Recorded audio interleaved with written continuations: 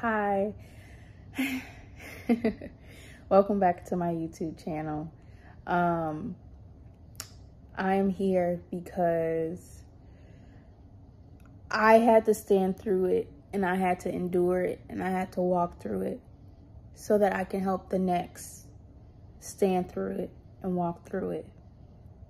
I am a survivor, and I am learning how to live again in Christ. So the message I bring to you is the Lord is stating, and he's been stating to me for a while now.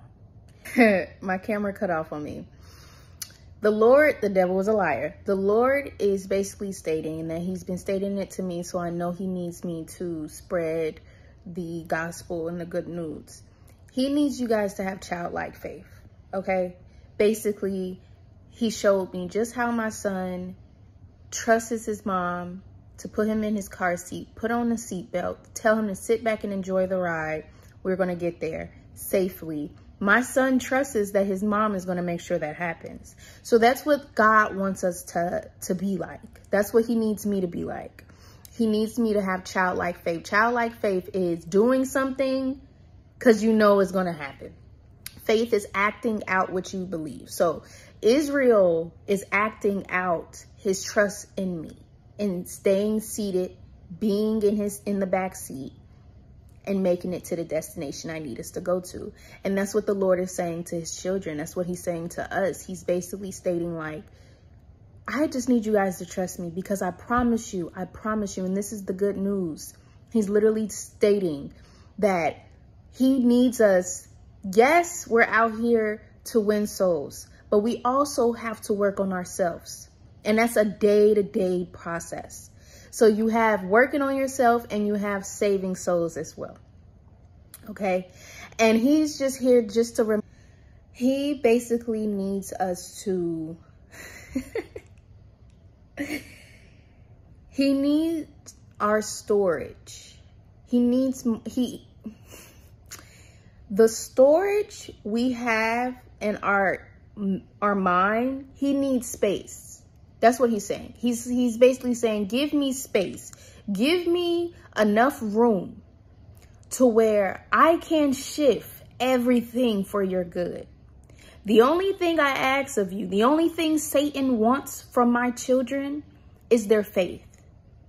It's not them. It's the faith that's dangerous. So what he's stating is just how kids wake up on Christmas morning, they are acting in faith, knowing that there's gifts downstairs in the living room by the tree. That's how the Lord wants his children to be. That's exactly how he needs us to be. We need to wake up with excitement. We need to wake up wanting to see our Father. We need to wake up, and it shouldn't feel like a chore. It should be, you know what? It's not even the scripture. It's just what he's shown me and done for me in my life that makes me happy. But of course, if this same figure, if this same divine being is telling me to do this and do that, of course, I'm going to tap into the Bible. Of course, I'm going to tap into the word of God. Of course, I'm going to tap into the signs and the wonders. Of course, I'm going to tap into helping and saving and uplifting the homeless, the hungry, the needy. Of course, because the Lord has done this for me, and it's intrigued me. It made me happy on the inside. It brought breakthrough. When I say, whatever you do, do not take your foot off of Satan's head. Whatever you do, you give him an inch, he's going to take it and make it a whole yard. Because he's desperate. Right? He's hustling for our faith. And the Lord wants you to know he cannot have it. Tap in. Once you tap into this being, this pool, this abundance, this knowledge, this wisdom, this divine creature who's so mysterious but so mighty. He created everything. Until you tap into that, you have to tap into your childlike faith. You don't need adult faith. You don't need big girl faith. No. Because then we tend to feel like, oh, well, I'm independent. I got me here. Actually, I didn't get me here. This is a nice mansion. I have a nice Mercedes Benz. My son has a nice private school. I'm rocking this. I'm rocking that. I'm going to these events. The trenches made me like this. No, the Lord made me like this. This is just boot camp. This is just preparation for what he has to come. And the reason why it scares, the reason why it frightens, the reason why it makes people uncomfortable is because they're not tapped into who God truly is. And the Lord I know, he don't play about me. So I know he doesn't play about his children, all of us. He doesn't play about us. So why shouldn't we wake up every day excited? It's hard. I know it is. I've been there. But just, I have my wall. I'm setting up my wall. It states that, for one, sometimes when we're seeking answers, we're really seeking control. When in actuality, we just need to have childlike faith, and we need to trust the driver. And the driver is God. The driver is our Heavenly Father, Jesus Christ, our Lord and Savior, the Holy Spirit. That's who's driving the vehicle, not me. I don't know what's going on.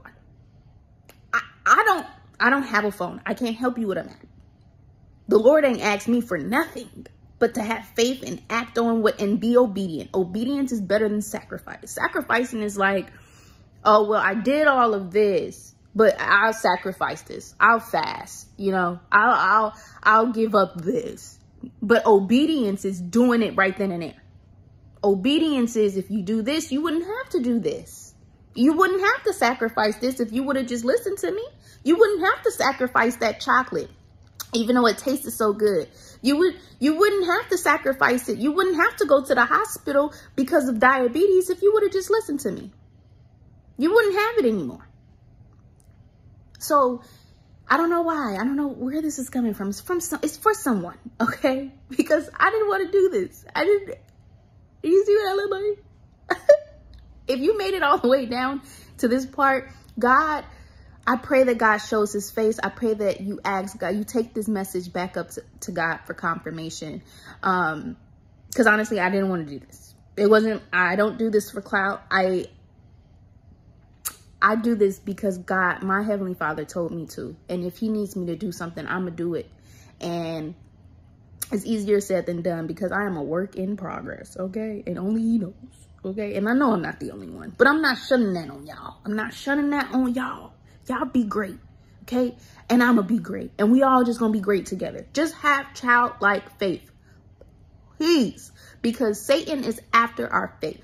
Satan is after not us. He's not after our money. He's not after the girls, the boys, the daughters, the sons, the happiness, the prosperity. He's not after none of that. Not us. He's not after our money. He's not after the girls, the boys, the daughters, the sons, the happiness, the prosperity. He's not after none of that. He's after that faith. Just how these thieves, they don't care about you. They want what you have. And what we have is faith, because faith is going to get us to where God has destined us to be. In the name of Jesus, glory to God and hallelujah. So let's pray out.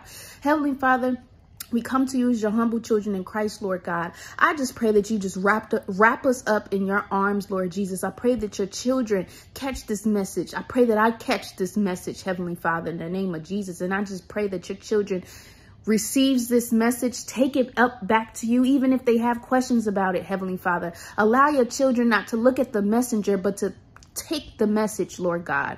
In the name of Jesus, I pray that you protect us. You keep all harm and danger from coming our way, Lord Jesus, and we send it back to the center, Lord God.